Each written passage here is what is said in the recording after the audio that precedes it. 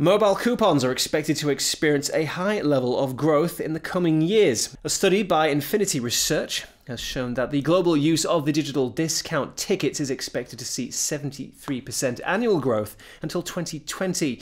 This growth rate has been largely put down to the worldwide growth of internet users and new smartphone m-commerce services. According to analysts, the EMEA market saw the highest regional use of mobile coupons over the course of 2015, likely due to increasing investment in the mobile market and continuing innovation.